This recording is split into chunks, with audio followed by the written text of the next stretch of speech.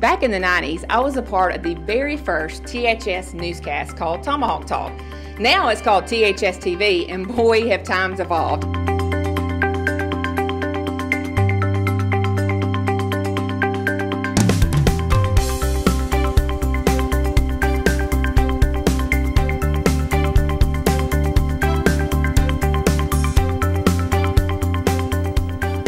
Five, four, three, two.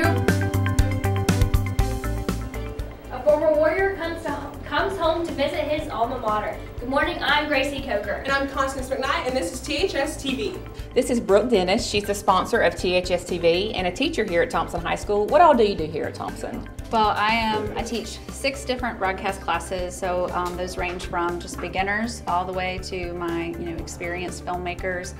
We do some production classes. I have a directing class, sports broadcasting, and then I sponsor Bowl and Scroll, so lots of different stuff. You do a lot of things. Yeah. Well, I've heard nothing but phenomenal things about you and what you're doing here with the team, and that's obvious when you walked away with, or your students walked away with several awards just a short while ago. Tell us about that day. Okay. Well, we always compete really well at the Alabama Scholastic Press Association. This is something that I went to when I was in high school. They learn a lot there, but then just going and competing. And we had a lot of students who this was their first time to compete, and they actually did really well. I think we came home with about 21 individual awards, all Alabama for THS TV, and then Brady Talbot, our senior, won 3 of the 6 senior awards. So we had a big day. It was really exciting. Yeah, good stuff going on here. So how are the students chosen to be on THS TV? So I have a foundations class where they learn all the basics. We cover just about everything that you can think of in the television production world, even radio and graphic design, just to kind of give them a little bit of taste of what it would be like to be on the show. And throughout that time, I'm evaluating them, how they work under pressure, how they meet deadlines. And then about this time of year, we're actually going through the application process. So students that are in foundations, in the sports broadcasting classes, and directing, they're all applying to be on THS TV. We do some evaluations with their teachers, get some feedback about how they are in other classes, and then we do an interview process. So I usually pick between about 13 to 17 kids a year. We talked a little bit about the new building, and you are getting ready to pack things up. What can we look forward to in the new building that's going to be different than what you guys have here? So what we're really excited about in the new building is that we are going to have a space that is designed for us. When I came here 10 years ago, it was this classroom and then a little bitty closet over there on a different hallway where we did all of our shows. And over the course of the time that I've been here, we've been able to kind of make some adjustments, work on some things in that classroom, but it's still just a renovated classroom that we've turned into a studio.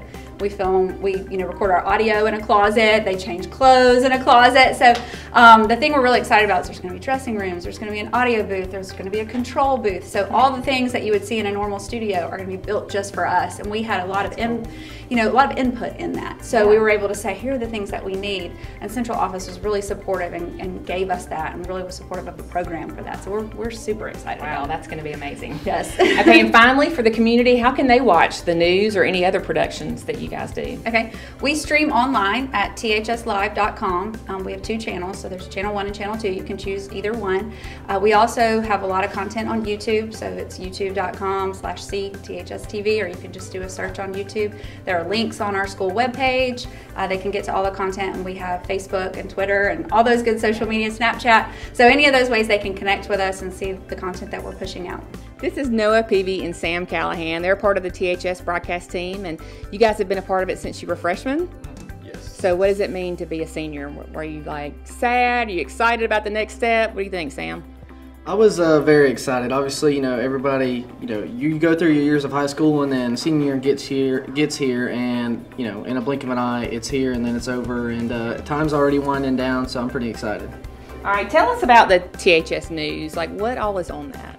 Okay, on our daily shows, our big shows, we do 2 a week. We start off with the main news, and then we have a sports entertainment section, and we have weather, and then we'll do like a special segment which depends on the day. It could be tech news, or it could be just something going around the school based on the season. We do every single football game. We live stream it and commentate it.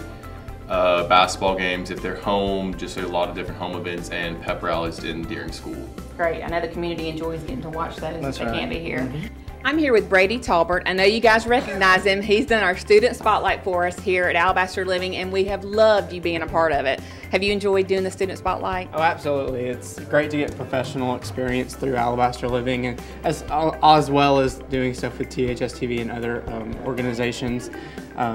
Alabaster Living actually helped me win Broadcast Journalist of the Year and Journalist of the Year. So because I do have that professional experience, and I think that stood out among the other candidates. That's awesome. So we can now say we're the award-winning Alabaster Living. Yeah. All because of you. So what are your plans after graduation? We're going to miss you, number one. We're so sad to be losing you, but tell us what you're going to do. So I plan to go to Troy University and study broadcast journalism. They have a great broadcast program. It's called Troy Trojan Vision News, and that's where I will thrive, I guess. We have had such a blast being here behind the scenes at THS TV today. We are so impressed with all they have going on and look forward to what the future holds.